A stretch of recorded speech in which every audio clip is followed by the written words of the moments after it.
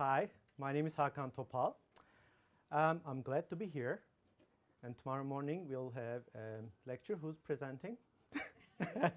Hope you're ready.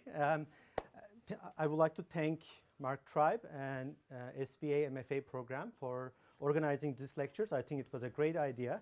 And I see that all of you are forced to be here, so which is great.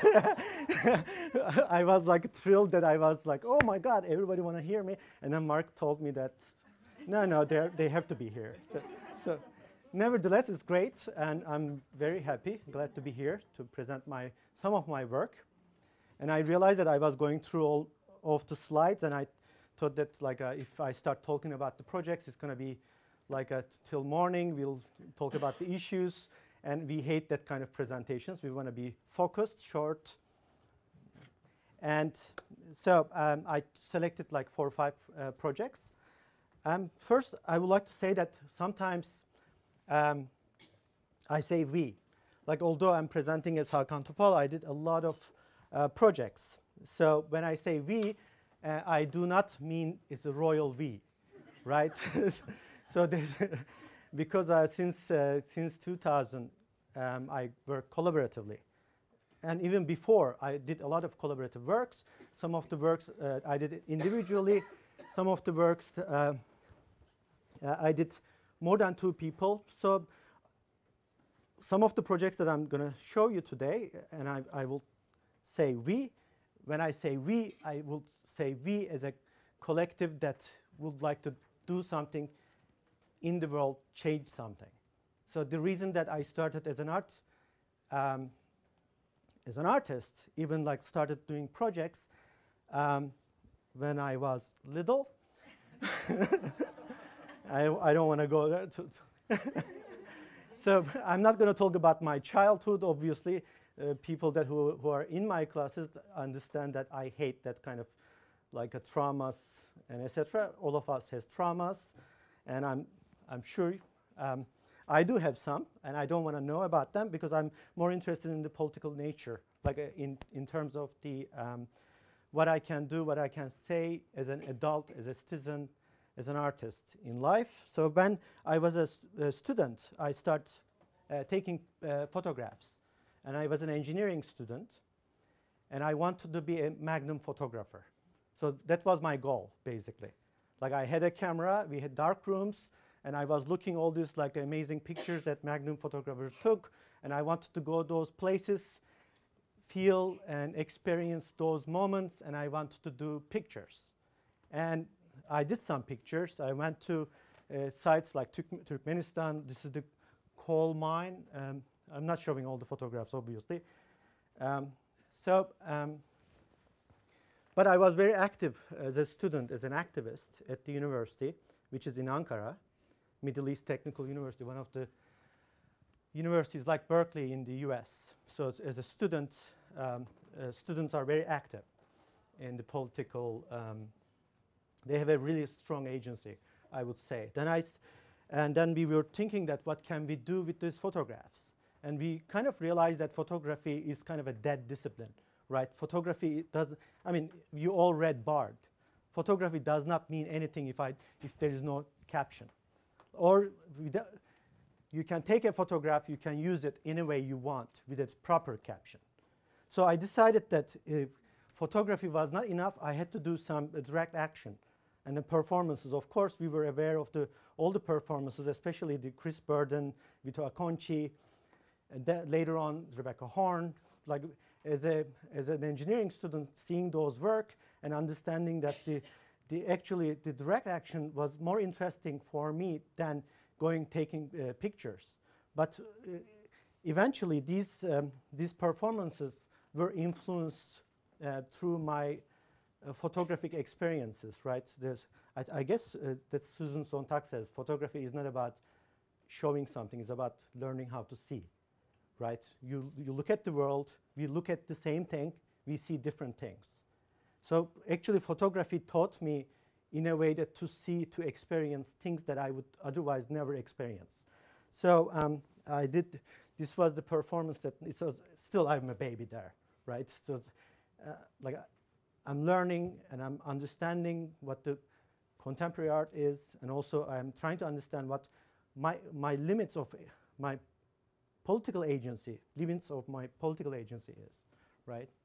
So when I did this performance, my friends said that you're a petit bourgeois, you're bullshitting yourself, etc. Like I had like really harsh criticism, and I had to really think about like what I was doing as an artist and activist, like a kind of this dilemma, right?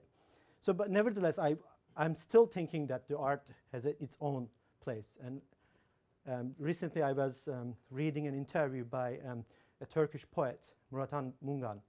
He said that literature creates its own space. That was such a beautiful like saying, right?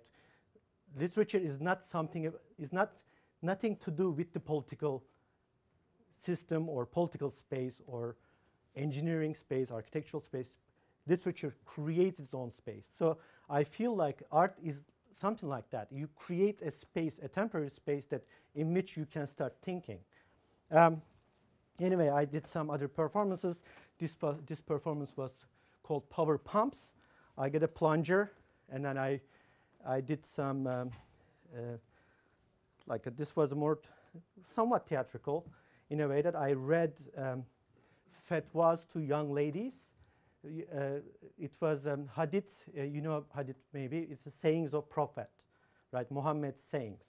It's like Christ's living, right? So sayings of Prophet are not as good as the Quran, but it's a supplementary. So through the hadiths, you can define every little aspect of life. There are 6,000 verified hadiths in Islam, and through these hadiths, you can tell people how to masturbate, how to take shower, how to clip their nails. That detailed, right? I was very interested in the idea of this usage of, because Quran is very limited. Like there are 300 articles. It's like a political, it's like a constitution. Whereas hadith, it's like it's a legislation, right? You legislate the life through these hadiths. So I selected really, really funny ones.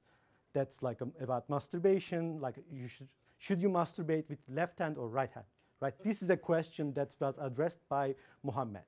Like, or like addressed not directly, of course, saying that you cannot do bad things with your right hand. So you have to masturbate with your left hand, right? Things like that. You have to, there are like because the hermeneutics is about the understanding of the sacred text.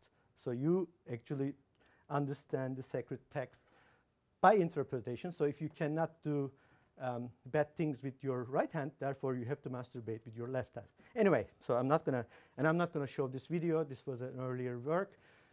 So I'm gonna show mostly like a current work means that after like 2000 and 99 there was a big earthquake in Turkey, and 20,000 people died. So this was a kind of a turning point for me, because I went there. I was working as a researcher at the university, and I went there with the engineers to go each site that was, I think, 300 kilometers long fault line. There were like 20,000 people died. Second day we were there, we start taking pictures. So I start questioning about the idea of the state. What does state do, right? What does it mean to be secure or safe in this context? And I think today these questions are much more relevant. Think about the Hurricane Katrina or Sandy, like things that like especially Katrina, I felt that there are similarities, right? George Bush could not properly handle the disaster, and then all the class inequalities and the discrepancies emerges from these catastrophes.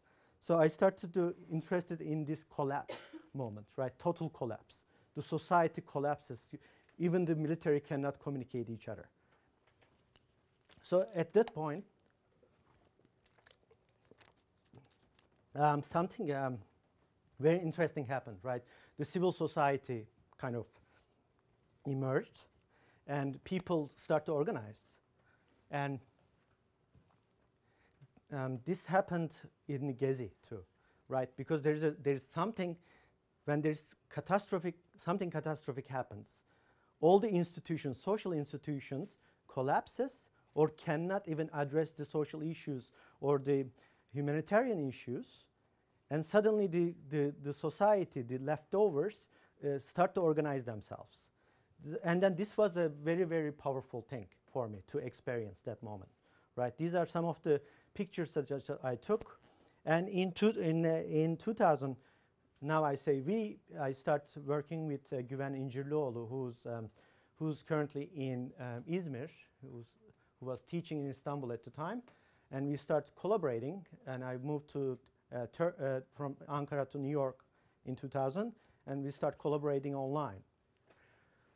But in '99, we visited all these sites together, and then we were invited to an exhibition at a safe. They converted an old bank safe room into an exhibition space. So we felt that it was a kind of both metaphorically and literally had like a relationship with the idea of the safety and the collapse of all the buildings, right? And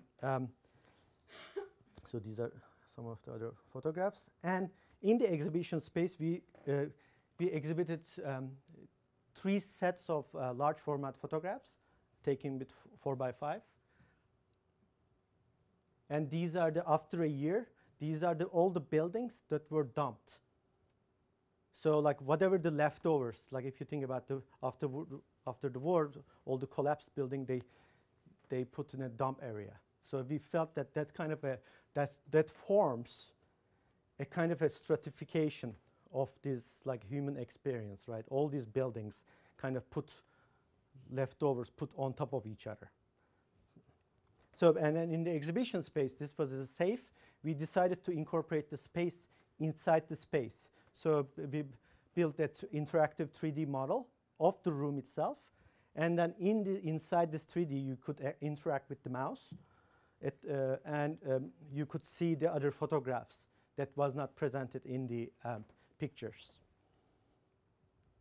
We projected the model on top of the limestone powder. And limestone powder was used to cover the dead people so that they don't get rotten or smell or spread the diseases, right? So that is presented on the limestone powder as a kind of a typography. And all these pictures were portraits of the dead people. So we felt that it was a kind of something that cannot be presented within an actuality in a way that, that was a kind of an artistic decision. I'm not sure I would do the same thing right now, but we felt that kind of because in the actual walls, we did not present any kind of portraitures or human experience or any, you just see the dump landscape basically, collapsed landscape. Text, writing, photographing, video, or the performative or speaking has its own way of producing space, like the way that literature creates space, right? So, and I feel like although I was so critical to photography, I could never cut myself out of it. Just like a writer hates writing, right? So you hate it, but you have to do it in a way because this is the only thing that you can do, in a way. But a performative aspect is always because of the dialogue. Because when I say we, because there's always this dialogue that happens before when we produce something, right? Because you have to interact. Before you produce, you have to talk, and you have to explain yourself to the other person. You have to convince that person that an aesthetic strategy is going to work. And how you are going to do that because you didn't do the work. So that's kind of that also for me is a performative, right? You cannot just simply explain things in words. There's always this gap between the explaining or the other person understanding and getting it, right? So for this 2001 Confessions Strong from East West, we were invited to represent with a bunch of other artists to represent the Turkey in Venice Biennial. So Güven actually originally was invited, but we were collaborating. So he said that we should do this as Exurban Collective, and then,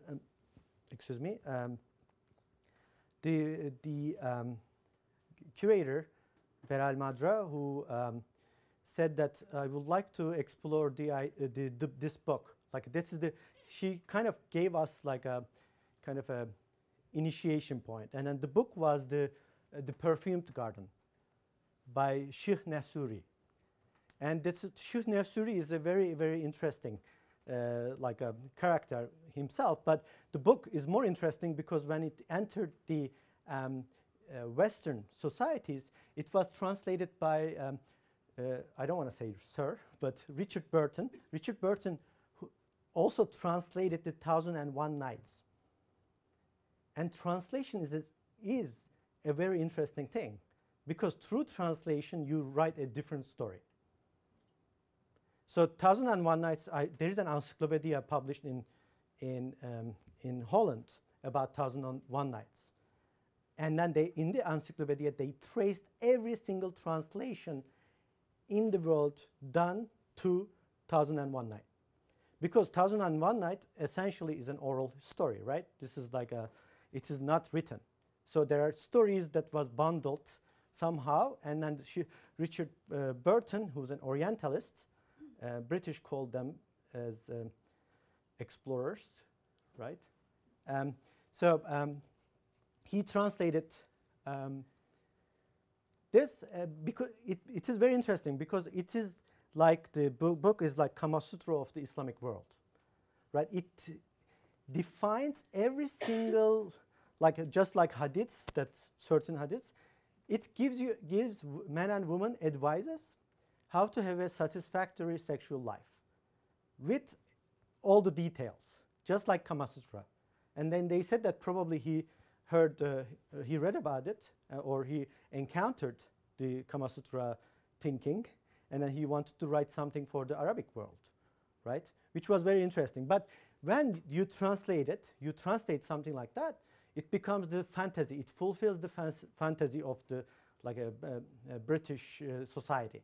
What does it do? It is the phantasmagoria of the Oriental, and which is very interesting. So we decided that when we see these things, why don't we do something that is like normally like a Eastern person don't do? So we take like a Western religious concept and fantasize about it. And then for confessions, I think it's one of the things that, especially when you're online, everybody start confessing, right? You go to Facebook, everybody's confessing. I confess all the time, especially Twitter. You confess, you eat something, or that you do something bad, you confess, and then you're fine. And that the tradition of the confession, the Catholic confession, we felt that it was so appropriate with the context, right? The Venice, obviously, it's very Catholic. So we decided that we should start confessing online, right? He lives in Istanbul, I live in New York, and then we start emailing each other, all the confessions. And then obviously, very quickly, it became like a total, you don't know which one is right, which one is wrong.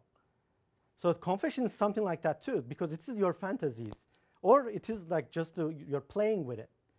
It can be just a play, right? And then these are some of the confessions. These were presented in this space.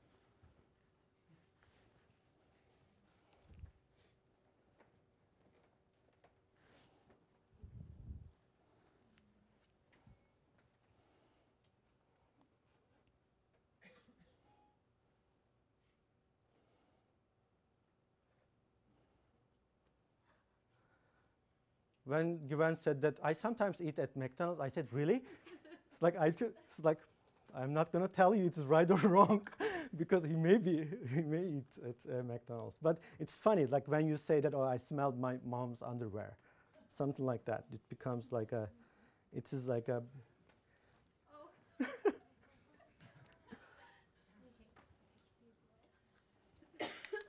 I sometimes do, actually, I have to confess.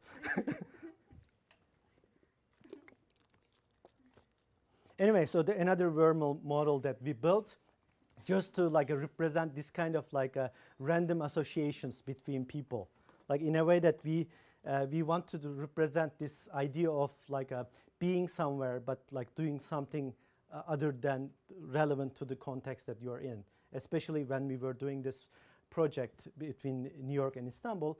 While we were confessing, we said that let's go out and then start walking. We'd give ourselves assignments, basically, and then let's start walking, and then we should take pictures by looking down, and then pictures looking up. And then just like we mixed the confessions, we wanted to mix the things photographs that we collected. And then you realize that you suddenly, it becomes very fuzzy. You cannot understand, because the context, normally you look at the cars, right? You look at the plate, you understand that you are in New York City.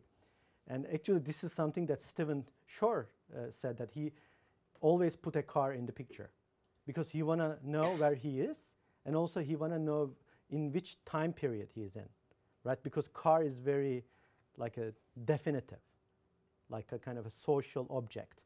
Whereas when you don't look at those things, when you look at the people, like you don't know what kind of time zone you're in. I could have taken these pictures last year, like the same thing, right? And also you look up, and then you see a mosque, you see a skyscraper, you see a church, and then you see like a telephone poles. Anyway, this was presented like this with the text.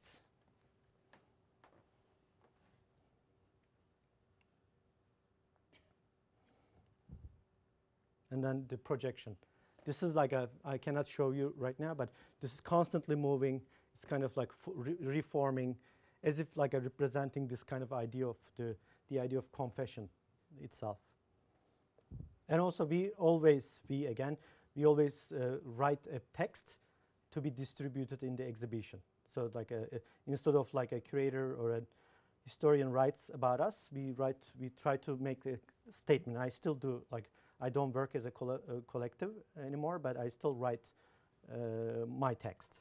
So another project that I'm going to be very quick, somewhat related with this, because 2001, it was a kind of a turning point for all of us, right? Because of the World Trade Center, and things went downhill very quickly. I came in US 2000. It was a like very open-minded society. Everybody had this like positive attitude. Then suddenly you had the Bush, like trying to invade the world, and then everything was like people became like a kind of fascistic. Even the close people that you know, they're angry, obvious reasons, and we wanted to when we were invited to the same exhibition that this was in Kunst Museum. We presented the other work as well. We wanted to do a new project about the idea of these two worlds, like inside each other, right? Because you were glued to the screen, and then you are looking something that is like that is moving in a certain speed, but also the life that you are inside, that you are experiencing, and moving in a certain speed. This is the just first day. Actually, there are some pictures that was taken in the first day of 2001. And then at the time, Güven also was taking pictures in Istanbul. But we started like the idea of ground zero. And then in Istanbul, in Constantinople, there was a stone. And they said that stone is the zero, right? That was basically setting like a benchmark, right? That was the ground zero of the Byzantium Empire, right? Because you associate something, an object, a kind of a monument, and then you start thinking about everything as a proximity or distance from that particular thing, right? So we basically, in the pictures, we recorded that with the hand GPS. Now we could do this with an iPhone, but we recorded all the photographs that we took, and then each location that we took had a GPS location that was hand recorded.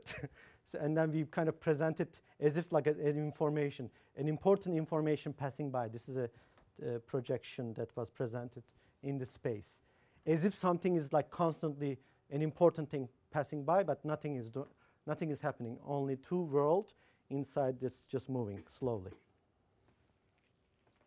And large format photographs that was taken in Istanbul historical site, which is like old Byzantium site.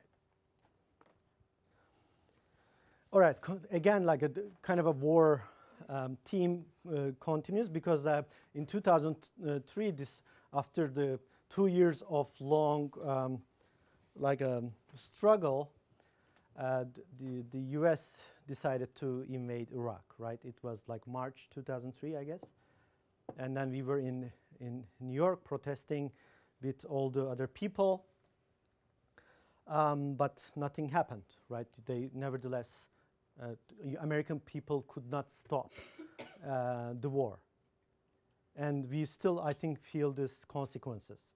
If we could have stopped that war in 2003, war, like the world could have been a much better place.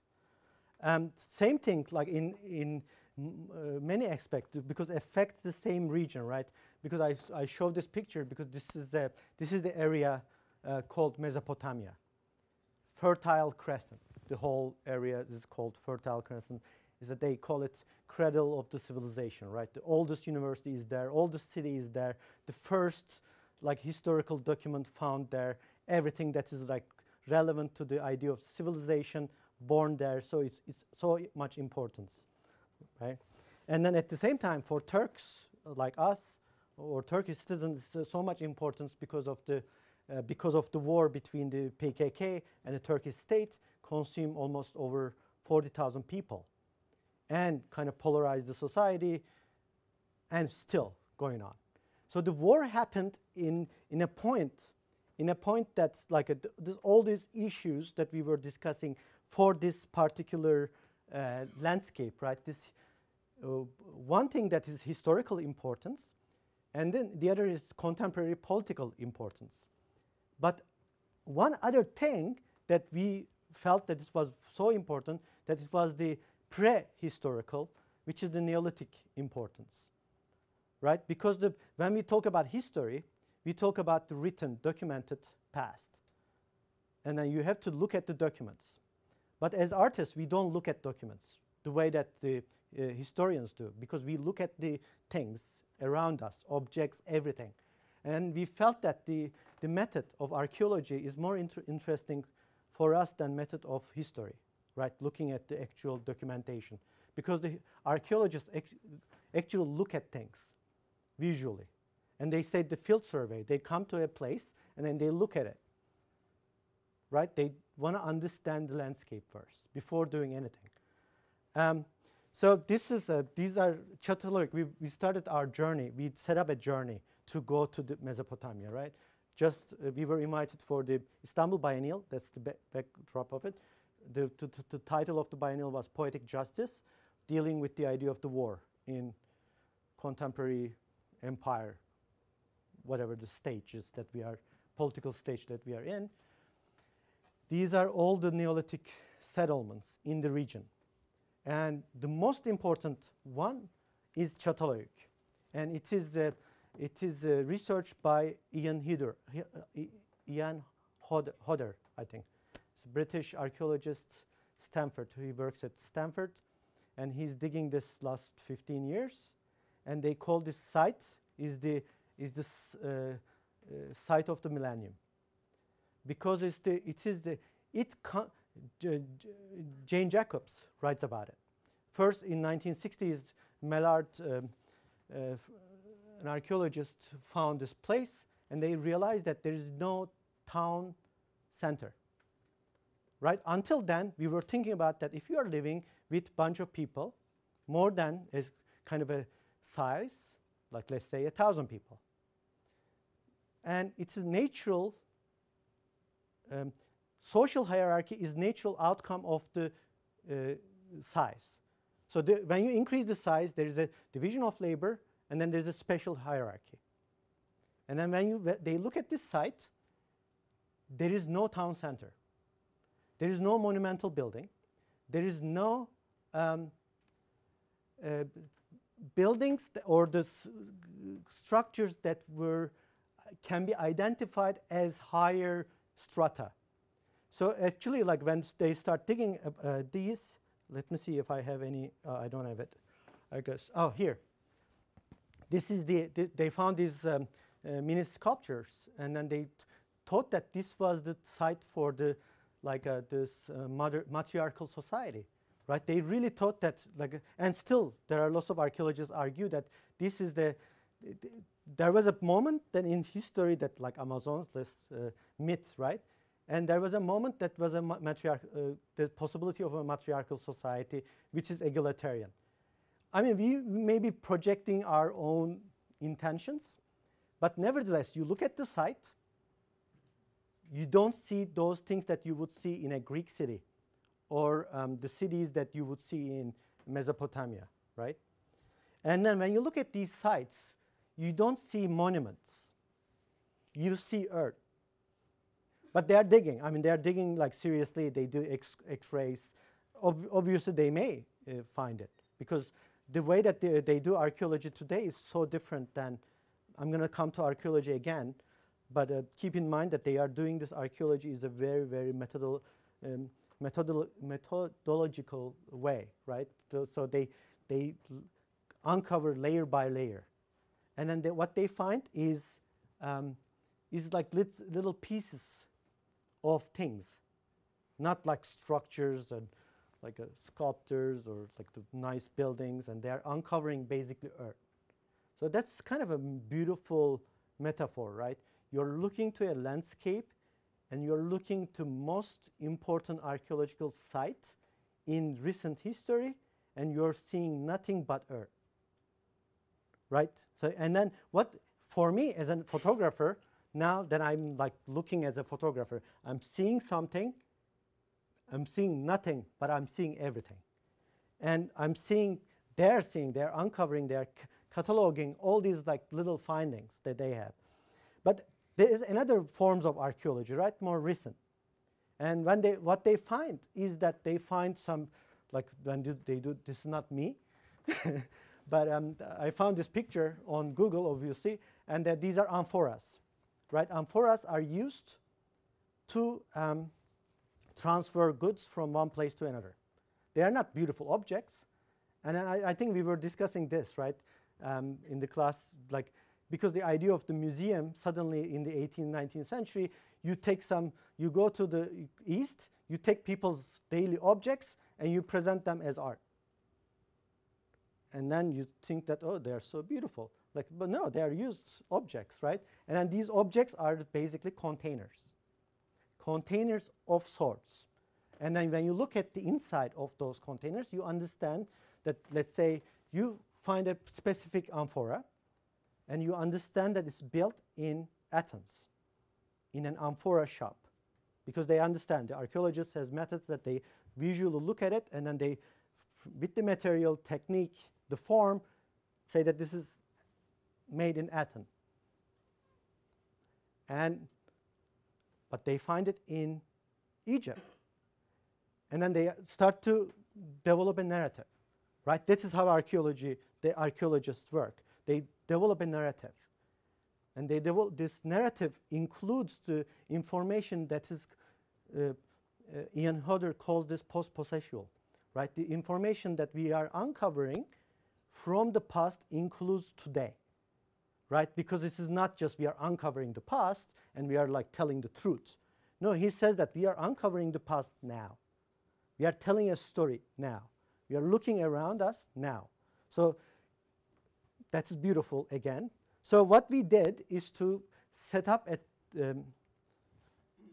mission, basically, to go all the way to make, we kind of identify only in Turkey, not Iraq or Syria, unfortunately, because we could not even go to Iraq. In Turkey, in the Kurdish zone, which is the war zone in itself, we identify all the Neolithic settlements and also the historic importance settlements that was left over by the other civilizations, right? We wanted to do a visual survey of the past in present. And so basically we start our tour. This is Çatalhöyük. So when you go to the site in Çatalhöyük, you see nothing. I mean, you see a mound. And then this mound is built because they built over 1,000 years and 10,000 people lived in it at one point. And then they lived, and when people died, they buried the dead people inside the room, and they built over, and then they go up, up, up with their deads. And then so like in the very like a flat landscape, a mount built up. A mount that is like a hard drive, like kind of like it's a data source, right? When you look at it, you see a thumb drive, basically, but in Earth. So we start, these are large format photographs again, like we start going and then camping and waking up in the morning like a traditional photographer, but we are like conceptual photographers, so we are different than Ansel Adams, and also he's much better than us. So anyway, so these are like these are all archaeological sites. And then the archaeological sites sit in the places that is has contemporary political relevance for the people that who are looking at. So when you say this picture is from one, then in Turkey, it means something. Like each photograph obviously had the captions.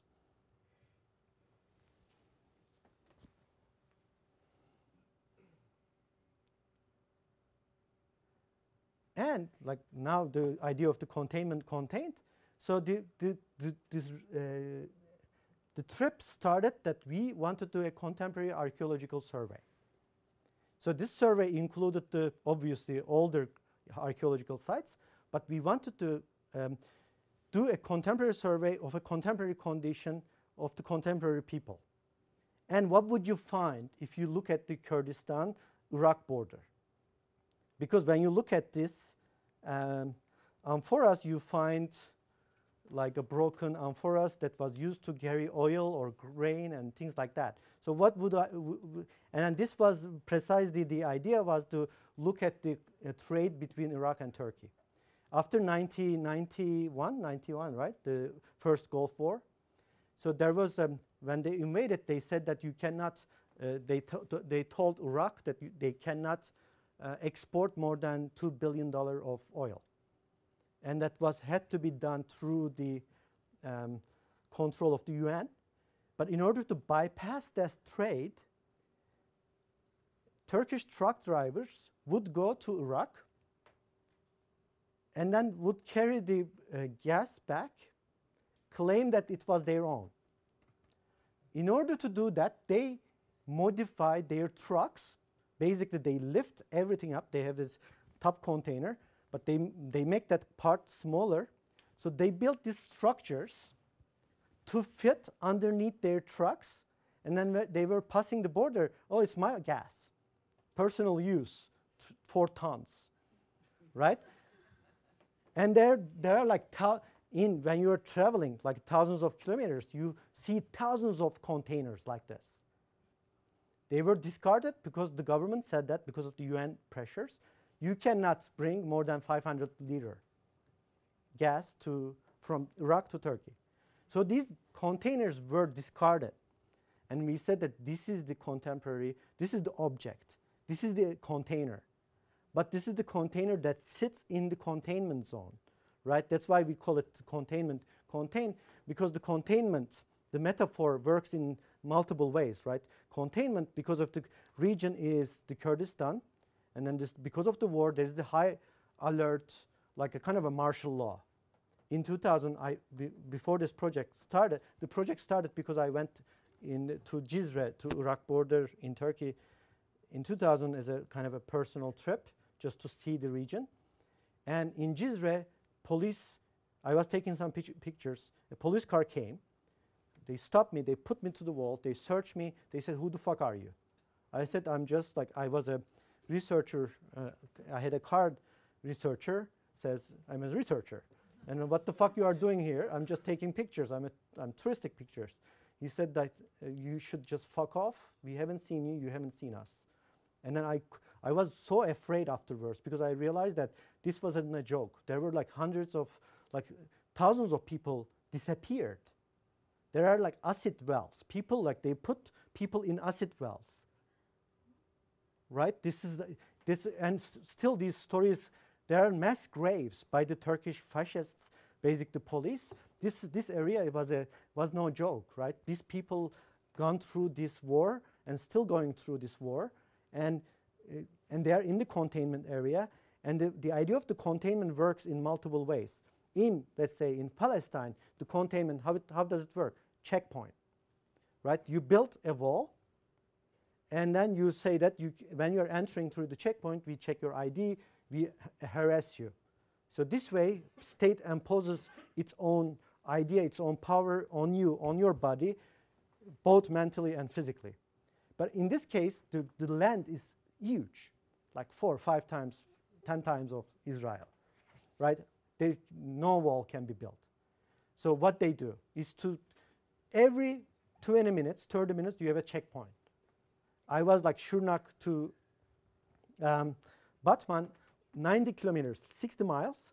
I could travel in 4 hours, 5 hours. Empty road because of the checkpoints. They were taking my phone. They were taking the battery.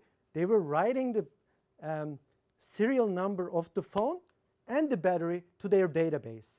And next checkpoint, they were checking those two to see that if you are exchanging the cell phone batteries with the guerrilla groups. Because the guerrilla, obviously, they cannot charge. At the time, they didn't have the solar-powered chargers, probably. So they were exchanging the batteries when you're driving. So they are checking the IDs. That kind of like, I'm talking about that kind of like level of control that imposed to people. So this containment become like the idea of containment. Of course, when there's a containment, there is a check valve, or there's a valve, there's an entry point, output, etc. So that was the idea. And then we selected one object to be brought to the exhibition space as an archaeological example. Basically, like we said that, okay, this is the container that represents all the other containers. And also it represents the idea of the containment itself. So the wall, you cannot see it right now, but maybe you can see it a little bit here. It says there's white on white text, just like Earth on Earth. Like the information is embedded to the Earth. And Güven's art history professor came, Jale Erzan. She's like very famous. She wrote a lot of books. And then she said that, Güven, you should not do this. It's not a good practice. Nobody can read this. And this is precisely the point. You go to the region, these fucking Turks go to the southeast of Turkey. They look at it. They don't see anything. You see nothing when you go to this place because you have to read it. You have to read all these stories that is like built on top of each other, right? How you are going to uncover it. It has to be a delicate process, right? You cannot just come with your like dozers and then, oh, I'm doing archaeology. It is not like that. And we felt that as a discipline, archaeology worked in a way that's much better, like to understanding these layers and as a visual input, right?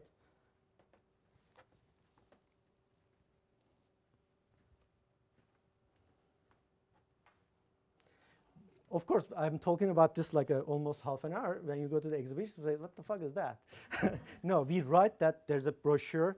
All the things that we were saying, people could take it because it's important. It was a political statement. So it wasn't just like a bunch of pictures and bunch of text on the wall. We wanted to tell this story just the way that an archaeologist would tell.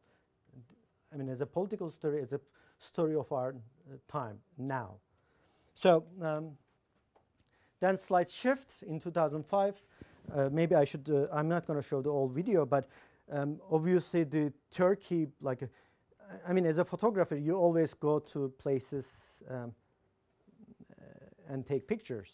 I mean, you go, and then urban city is the place that you always do. Like you walk around, you try to, just like you go to a landscape, you go to a cityscape and you look at it.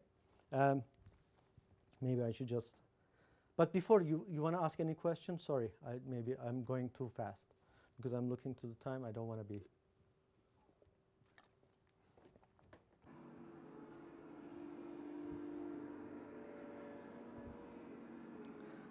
Okay, this is like the sound, you get it because it's just a atmospheric sound. I'm just going to. How's that? So we were thinking about, of course, the transformation of the city. When you think about the idea of the city, then you think about the transformation of the city, like New York Cityscape, right? You look at, like, from Manhattan to Brooklyn, you see all these high rises, and what does that mean? It means accumulation of the capital in certain way. That's the representation of it. And when you look at to downtown, you see a different story. You can start right at, like, you can start talking about the Goldman Sachs, et cetera, right? And we do that. For Turkey, between 2001, because the financial crisis happened in Turkey in 2001, not 2008. The banking system collapsed, and government took over all the banks, and complete neoliberal transformation started through the imposition of the IMF and World Bank, right? That is the usual story of all the emerging markets, right? You have a crisis, and then the IMF and World Bank give you a recipe, and then you implement that recipe, and then you are saved. Not quite, because we know that last summer we uprised because of this. Actually, we started with looking at these. This is the basic videos that you are looking is like a financial district from 4 sides, 2 minutes videos that we basically like a set in the map, and then we place the locations, and we want to look at this financial district in 4 different angles, because we knew that that is the thing that is happening. And then the idea of the siege, obviously, it's very interesting, right? I'm not going to show much, but the siege of Istanbul is about siege of Istanbul by the Ottomans, right? The Constantinople becomes Istanbul, right? The siege lasted like how many days? Like 37 days or something like that. And there's lots of stories about it, but Ottomans killed a bunch of people and et cetera, so they took over the Istanbul. But at the time, there were city walls. And then you, as an invader, come through the city wall. And these city walls, like, want to defend you. Or they collapse and you are invaded. Today, what does the contemporary siege? Like, that was the question. And then we thought that this contemporary siege is not about, like, a country invading another country. That's not going to happen. Contemporary siege is, like David Harvey says, contemporary siege is coming like a tsunami through the financial markets, right? It comes with the huge capital influx from inside, right? Just like a sewage is coming up, and then when it goes away, it leaves a devastation and disgusting smell. And this is what happens everywhere in the world. It comes with the very forceful. It comes in, and then it leaves the devastation behind. So that was the idea, and then we took the videos and pictures. Let me see. Oh, I don't have the pictures there. But pictures of the old city walls, like what's happening there, because old city walls became just like a lot of stories, like Detroit, in a way that at one point those places that were really high, then they collapsed. And people start doing urban farming. It becomes like a garbage collecting area, recycle area. People are, like, if you go to the website, you can see the videos, but people are raising horses. They are raising sheep in the middle of Istanbul, right? So they are using these spaces that's leftover space in between the wall and like a road. So these are 4x5 slides that we took. And these slides are presented in a screen that was projected on. So you're looking at Lightbox. Lightbox is created by the projector. So like that was a kind of a dilemma, right? You're looking something, you have to look something both very close in order to see this amazing detail of the 4x5, but also in order to see the big picture, which is the text that like telling the story, you have to go outside, and then you don't see anything again. So like I think this like idea of getting close to something and then being away is always like interests me. Like you always want to see something that's like so close, but also you don't see anything when you are so close. And then there's a website component for it that has pictures, etc. It's like actually when we did projects as Exurban, we always had a web component that different than just a presentation. Questions? You're quiet. Mm-hmm. So I've noticed that you have this way of taking these very political, very compelling stories and stories is the right word, but and then kind of packaging them into this gallery-ready presentation. And I was wondering if that is at all a complicated transition or transformation for you, if like, you know, your tendency to be an activist and then also a gallery artist is at all in conflict, or if you've found like a harmonious way to connect those two.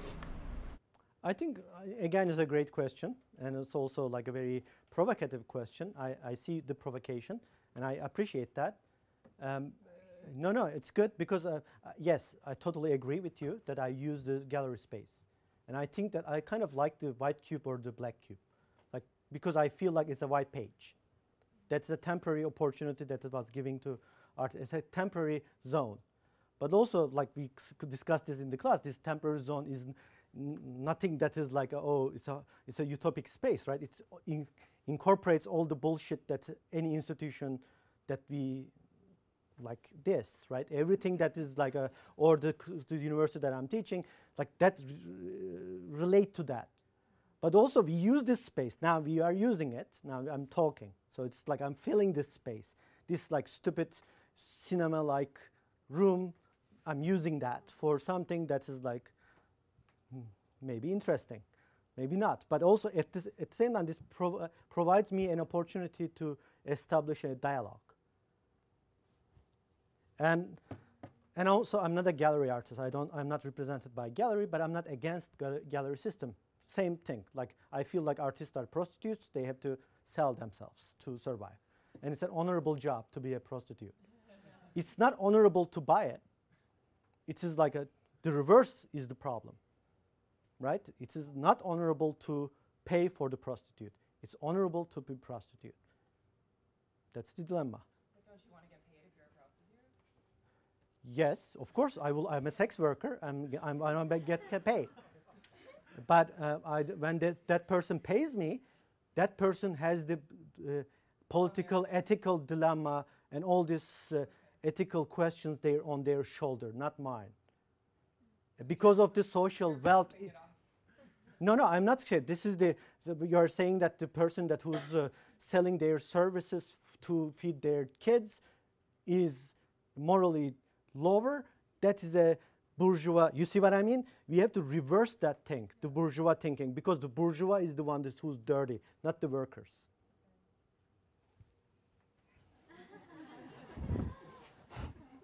So when you're from Turkey, obviously you cannot escape archaeology, right? You hit archaeology all the time, because like when you came to the U.S., everybody's like my partner is here. She thinks that our 90 years old apartment is an piece of archaeology, whereas like we start talking about archaeology when it is older than 500 years old, older than the U.S. history, right? Anyway, so that's why I'm very much interested in like looking at those sites. Not that I'm like knowledgeable. I don't know the Greek history much, etc. But I look at those sites that I go there and then I look at it because it's like just like a museum, right? You have this opportunity to like see something that is not there. Like you imagine. Normally when you look at an archaeological site, you usually see ruins, and then that's the actual site, and then these are the reconstruction. So you imagine a reconstruction. So this is the site in Pergamon, Bergama we call it in Turkey. And it is one of the most amazing examples of the Greek sculpture. They call, maybe it's one of the top, is the Zeus temple. The Zeus temple is built to commemorate the war between the giants and the Olympian gods, and obviously Olympian gods won the war, and then they built this to commemorate that, and Germans took it. This is in Berlin, right? In Pergamon Museum. So it's very good and very interesting because they built the Pergamon Museum when they were building reimagining the city of Berlin. They built the city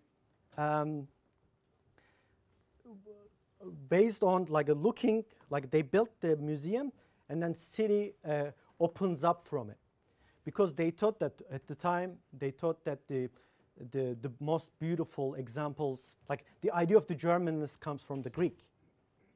And this was the most amazing example of it to start the idea of this like nation building process.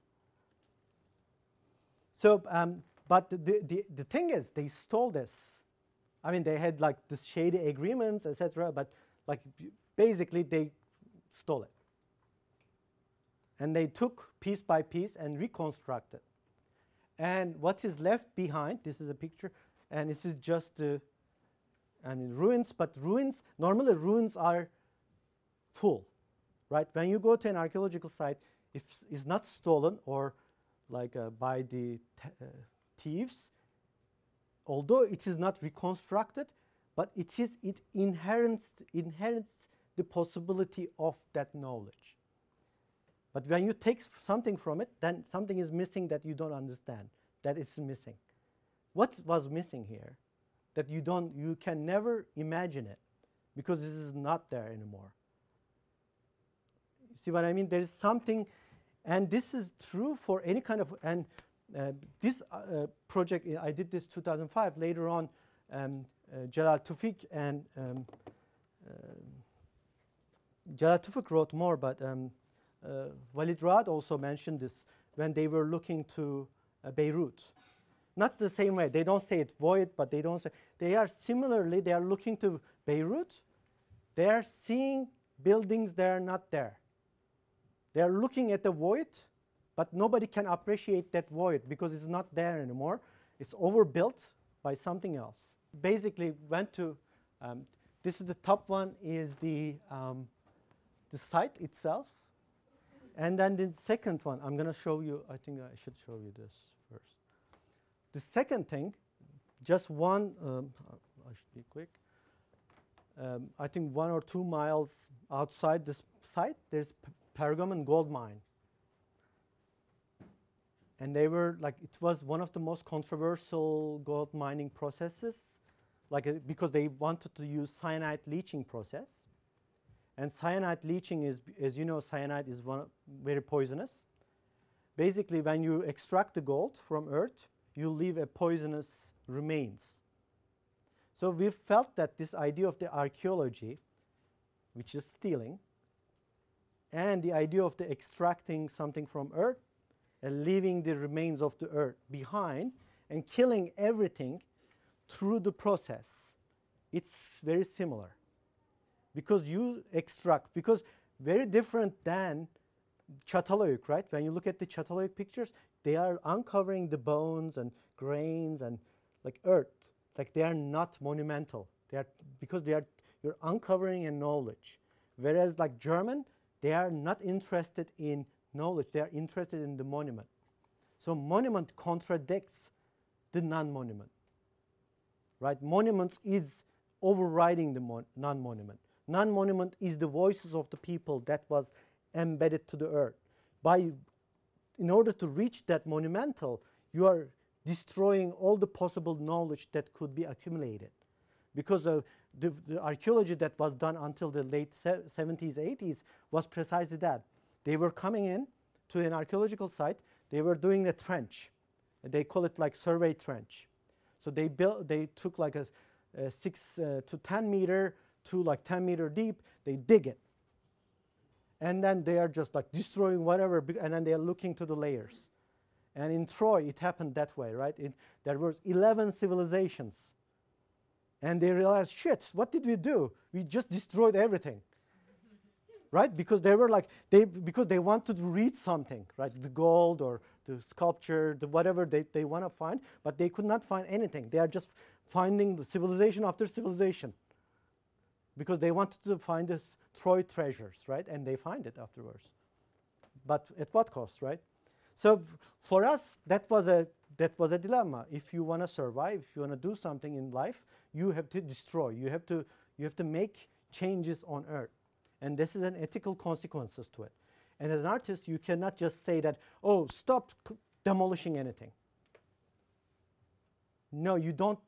I don't say that because I'm using film or all the chemical processes at the time, right? You're actually destroying something. So being ethical means that you justify what you do. So in those cases, you cannot justify what you do. But we said that, okay, we want to justify these kind of displacements. We want to do things because when you displace something, you can only see the displacements while you are displacing it. Robert Smithson did some projects that I found out later on. He did some photographs, overturned rocks. It's a beautiful series, actually, not like that famous, but I find it very interesting for my work because we went to the archaeological site. We got a paperwork saying that we want to photograph. We want to do video in the archaeological site. We had the permission. But we went there illegally. We are harming and we are displacing archaeological objects. So basically what we did is this is a performance. These are like the top 2 videos, like bottom 2 videos that you are seeing. Is that performance done in the Pergamon site, actual archaeological site. We are displacing and destroying.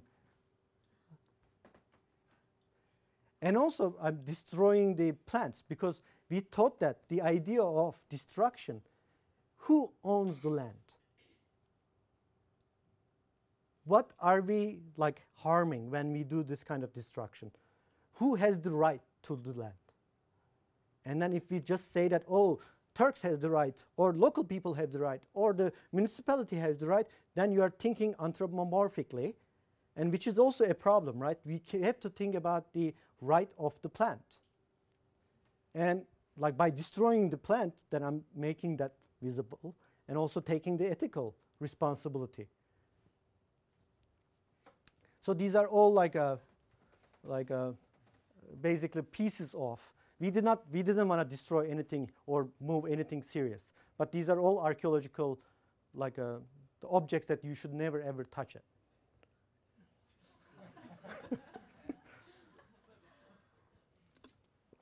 And on top 2 videos, and you see the gold mine is operating. There is also this emptiness isn't down there. You don't see that. So like basically there's a hole, and they're digging it. As you know that story. And then they're like taking it to the factory. They are processing it and then dumping it there. And then these text on the videos are the names of the flowers, local flowers, local language. I have another project that relates to flowers because although as a photographer, when you see a flower, if not Robert Mapplethorpe, you see that okay, it's just started photography, right? But actually photographs, I start thinking the photographs are the most political thing that you can do in a landscape like this, because they are the one who get destroyed first. And if you want to think about rights, then you have to think about the top layer of these archaeological site that was protecting that site, maybe thousands of years. They were dying and rebuilding, and this is beautiful layer, like a blanket covering the landscape. Then you are ignoring it. Anyway, so on top of it, we wanted to bring earth to the gallery, 10 tons of earth, and then we agreed with the villagers, and then we hired a truck and excavator. So we said that if there is 30 grams of gold in 1 ton of earth, that means that if we get 10 tons of earth, we will have 300 grams of gold, and we would like to display that gold in the window, because normally you display the gold in the window, right? And then we displayed it. We brought this. Of course, this was crazy, because when you bring 10 tons of earth from that side, the second day, the whole gallery was infested with bugs. They were like, oh my God, let's go free. We came to the big city.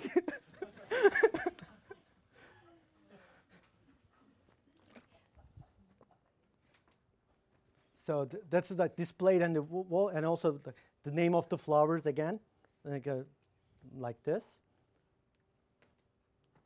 And then you see the earth, and then you see the pictures and wall text, and these are large format 6x17.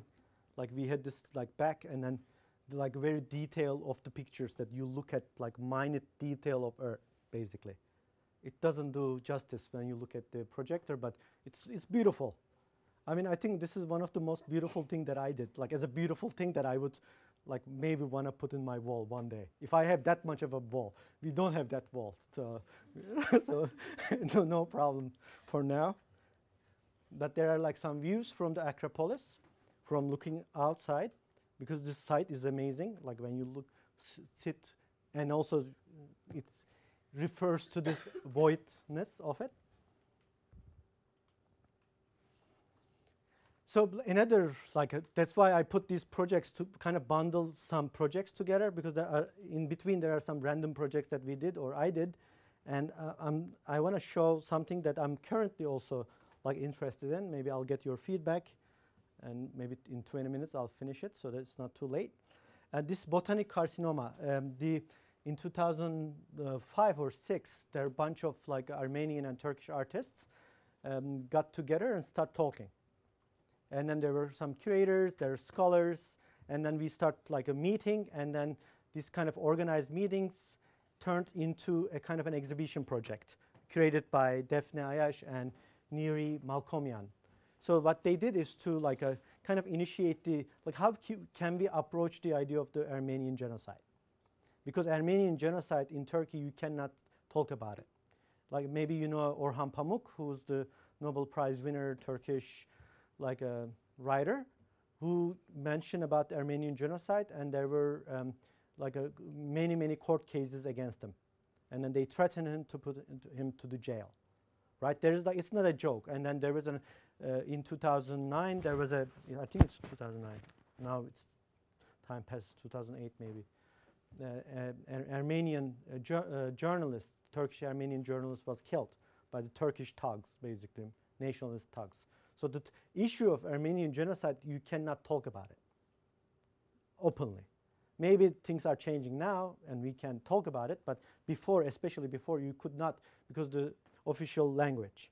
But nevertheless, the obviously, if you don't call it genocide, the massacre, the great catastrophe, there are lots of different terms that they are associated, because genocide is a term, is a very problematic term. Not problematic that I don't see that I could use it, but like a historian says that genocide is a term coined because of the genocide happened after the Second World War, right? Like, and then they officially recognize the genocide as the genocide. Whereas there are other scholars says that no, actually the first time that they used the genocide, actually they prove that after the Armenian genocide. No matter what, there were over a million, maybe 1.5 million Armenian were killed, maybe less, I don't know the actual number, or deported from the land that they had. So these are some of the pictures that you could find online, right? Demolished homes. And I was looking all these pictures when we were trying to do this project, and then you look at the picture, and then you see, of course you see this refugee camp and you see the human drama, but you don't know that when you look at these pictures, especially at the time, these are villagers, right? And then it is 1915. So 1915, these records and all these things were destroyed. So this document, the idea of document, again, the historical record does not exist in many cases. But when we talk about genocide, we kind of make an umbrella generalization and ignore the life or livelihood of the people, real people, the real testimonies, right? When you generalize something, you just ignore, you kind of like, statistically, you make an average, and then that eliminates the stories. And there are lots of like new, very smart, like oral historians, right? They are trying to write those stories through the objects and remains or records like some sort of like second-hand or third-hand witnesses. They are trying to uncover these in different methods, right? Especially after the feminist scholars, because they really thought that the idea of the oral history is much more important for feminist scholars, because it was the man's history, right? And also, when we talk about the genocide, then you cannot eliminate, you cannot hold yourself back not to talk about the idea of the modern Turkish state and the idea of the monument in modern Turkish state, right? So these are the things that I was thinking, and I'm still thinking about it, because it's 2015 is the 100-year anniversary of the genocide, and it's going to be an important moment, I think, in Turkish history to face that in a meaningful way. So what we did basically again, we wanted to go to the sites that were like in the past were Armenian sites. This is a video piece, actually. Anyway, you look at the sites that you start seeing, again, not much. I mean, this is not there's no like a home or anything, but we felt that the real witnesses of these are the Armenian villages. We visited like 10 to 20 Armenian villages, and some of them were kind of occupied by the newcomers, and some of them were destroyed totally. So and they're not monumental at all. They are just like Çatalhöyük in a way. And then you see just plants.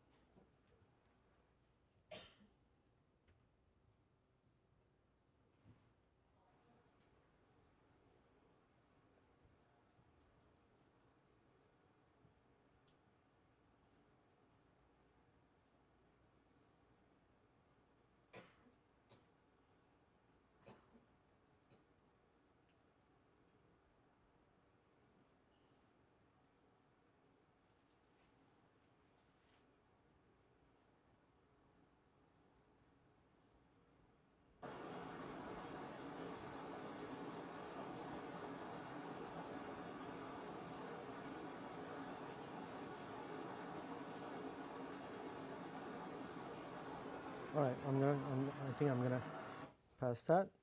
So during the trip, we collected a sample, rock sample from a village, just to, again, a kind of a representative archaeological object, or like geological object even, because it wasn't even like a meaningfully like a carved or anything.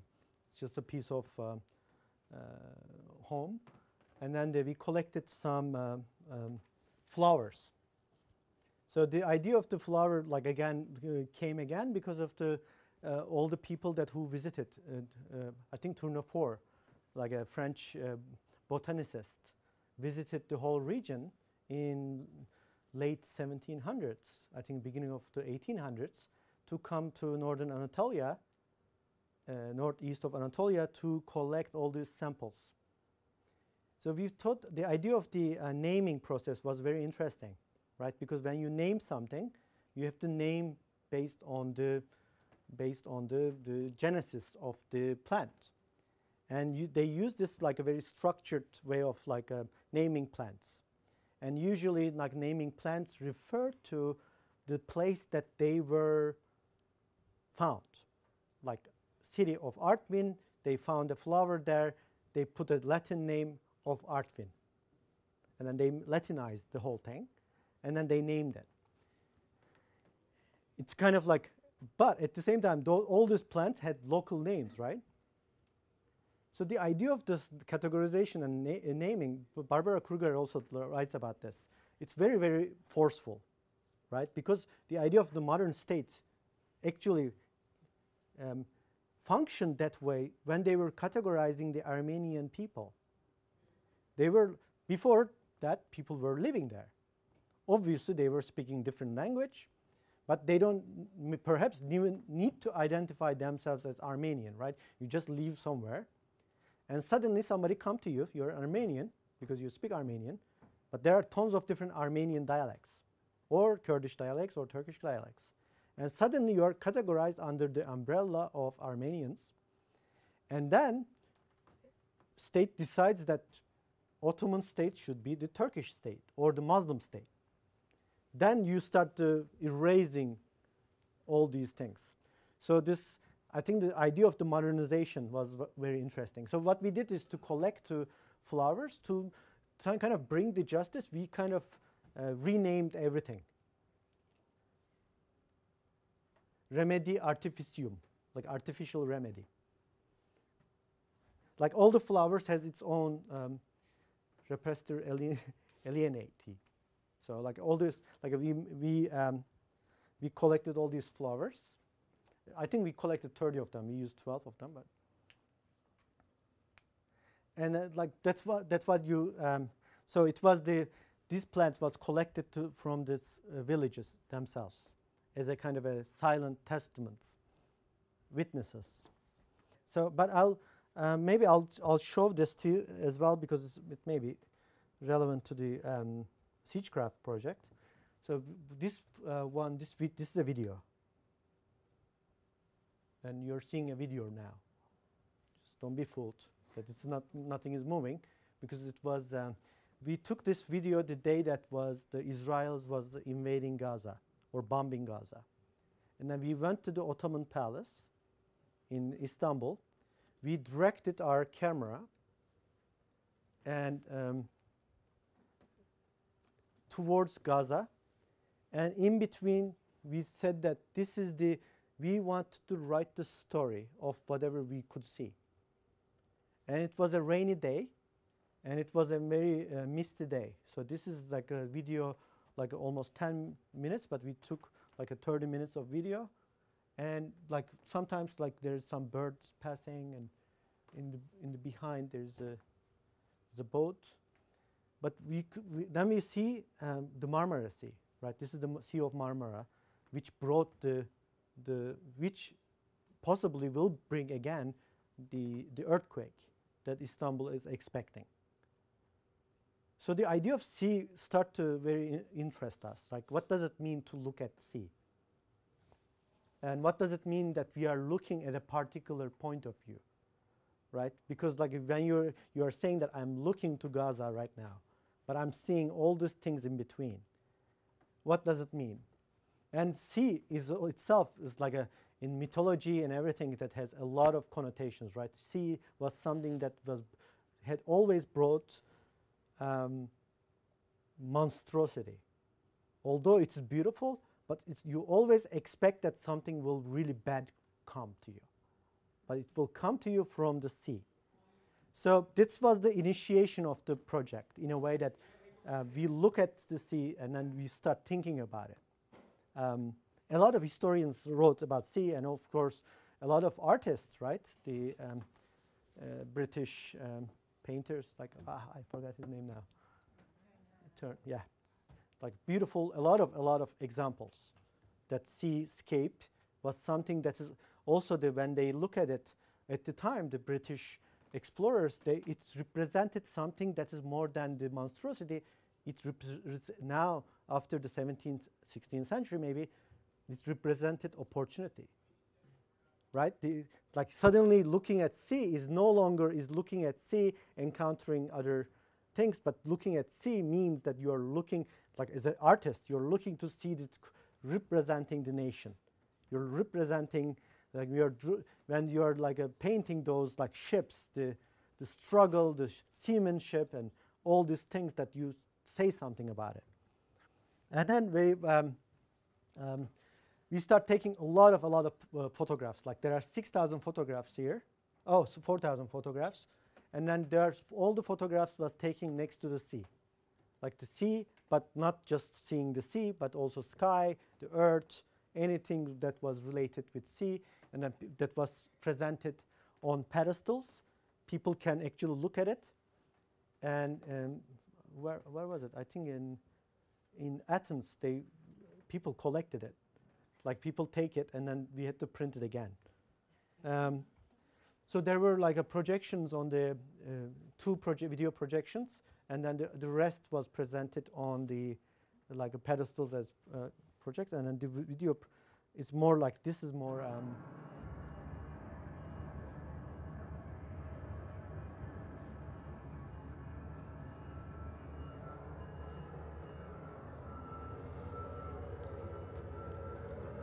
Yeah, this can run, and I'll talk quickly.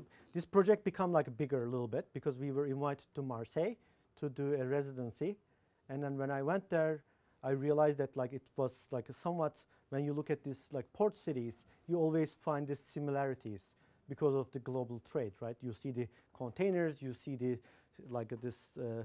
the winches and all these things that like kind of imposes itself to the historical side of Marseille, let's say old Istanbul port. You just outside of it, you built this container graveyard or like something like that. This huge, massive scale urban transformation starts. And then this was like a kind of related with siegecraft, because we were really thinking about like how the neoliberalism works, how the global trade works. Right, global trade was not just like simply the capital flux, right? Capital always related with the manufacturing or the production, and then those produced things had to be moved in, and when they moved, they have this physical representations of those things.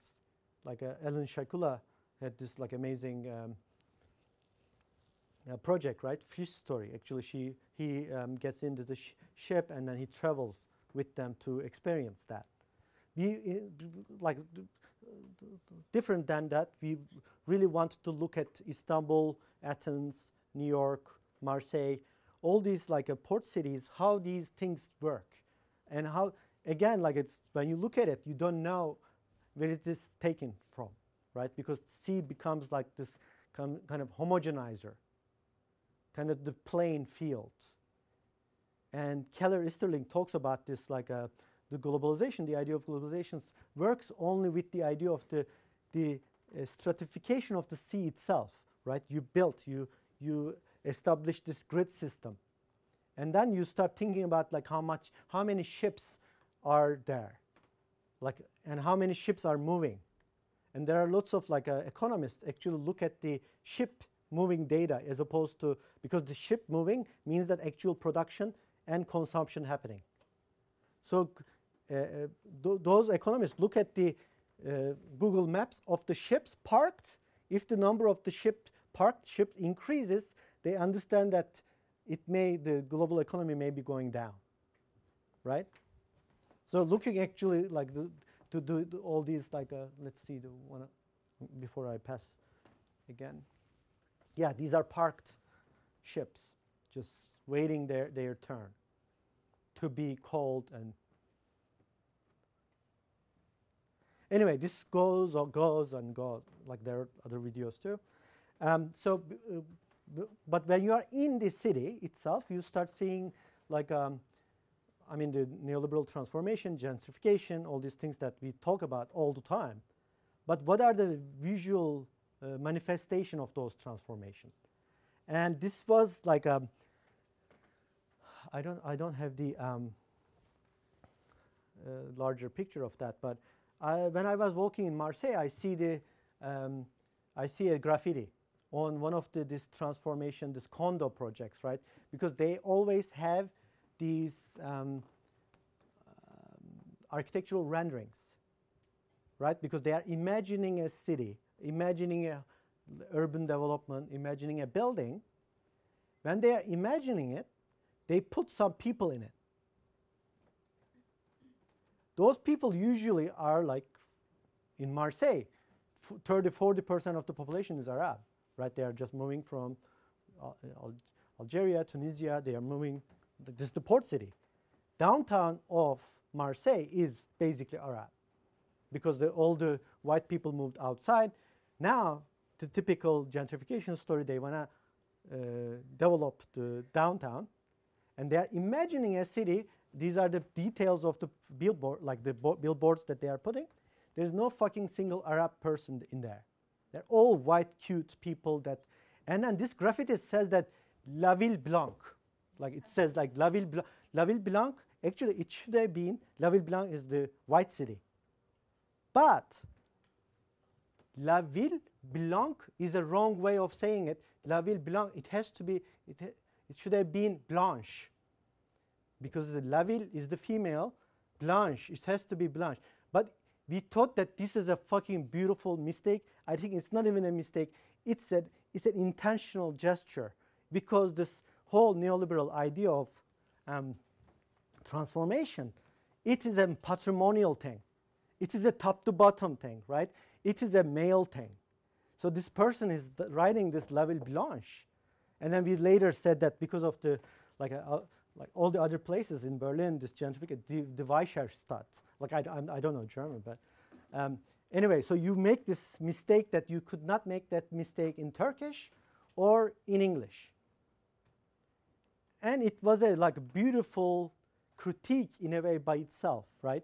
So this like we put the pictures, like that was the name of the project basically at the end, because the idea of the transformation is done, although like all the narrative about this urban planning, architectural bullshit, they are always top to bottom, very forceful. And they never, ever learn all the discourses that we are developing in scholars and all these books and text.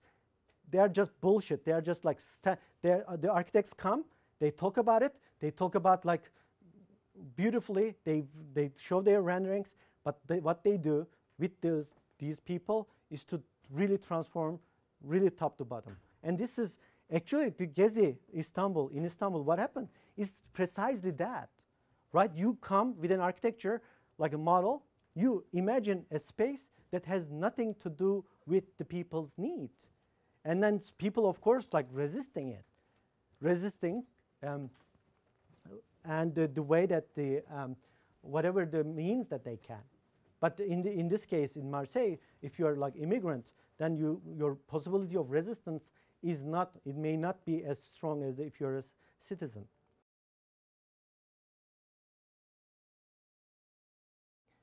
Have you seen The War Photographer?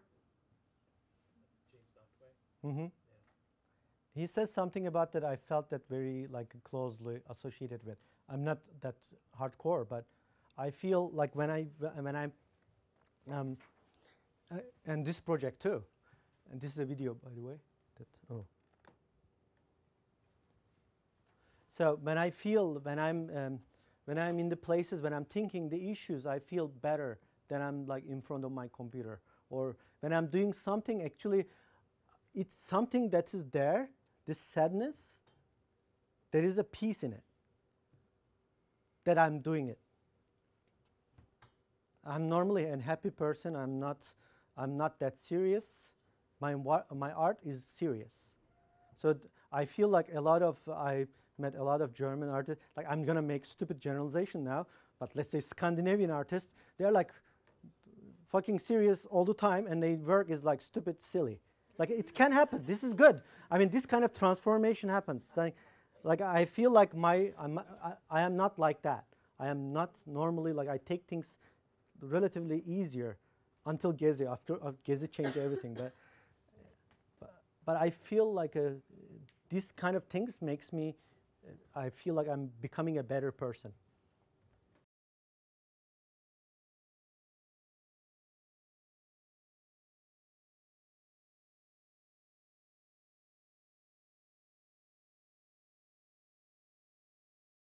I think about that a lot because I work as an editor and I worked as a in a TV studio. I did lots of projects, and there's a way of editing that, as a photographer, I despised, because I felt that and also a lot of filmmakers thinks about this, right? The new reality, do you call it, right? New realism, right? Sorry. The image is becoming something by itself without, like, you have to wait an image to be itself. How long should we wait for it? Like, I feel like it's a totally legitimate to make a film, but I don't think that I'm making film with these. Like, that's why I like to use those as long as possible. Like, this is a 4-minute video. She's just sitting. She lost her son. Turkish military planes bombed the village, and then they died, and she is waiting. Then suddenly, like, for me, this is a moment that I can, like, it's beyond the montage, beyond the editing. But I'm not against the editing. I like if there's a good movie, but I'm not a filmmaker, so I don't think that way, I think.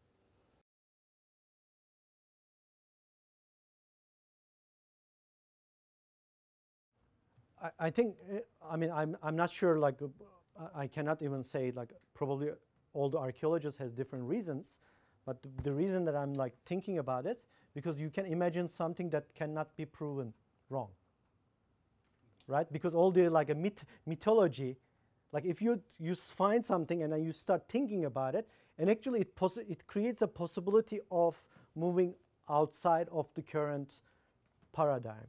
Like, you can actually start thinking, you can argue that there was a moment that there was a matriarchal society.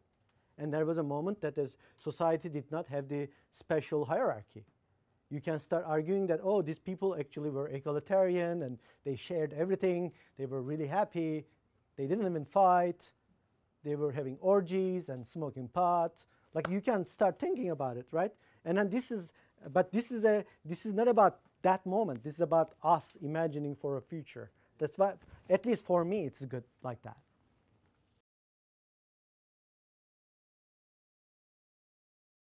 I think, like, I feel like all these like trips, there's a certain performativity to it. But the performativity, normally when you do performance, you have some sort of a remain. Like Chris Burden talks about that as relics, right? And then he says relics because it becomes like an archaeological object, the remain of the performance. There's an actual action happening.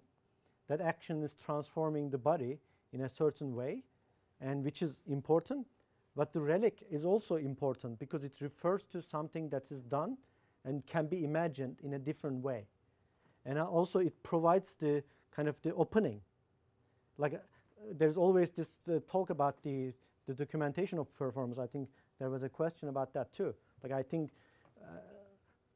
sometimes there's a direct action, and yes, but art is about always some sort of a remains. I feel this remain can be very temporary, but at the same time, there is a remaining of it, which can circulate as an oral history, because it creates a dialogue around it, right? If there is a performance that should not be recorded, but can be talked about, it's also a remain. In that sense, it's a relic that should be uncovered. Totally. I mean, I will come to the question of being a Turk again, because I'm like very excited and like I am not like that, right? When I'm doing art, I'm forcing myself to do something that I cannot do otherwise. Like I'm forcing myself to look at something that I am not otherwise like. We do. I mean, we are like that. So for me, this is a moment that I have to really force. And being like taking the picture was so hard, because you're there and you're asking them to pose for you for 4 minutes, 5 minutes, whatever, and then you are there. For me, waiting there was the hardest thing, because I cannot do anything, right? Or the shots are so long that you are just there waiting and you're looking. I think I feel like I'm transformed by doing that, because normally I won't do that. Yeah. That will be the last one, right? Okay. Thank you very much for listening. All right.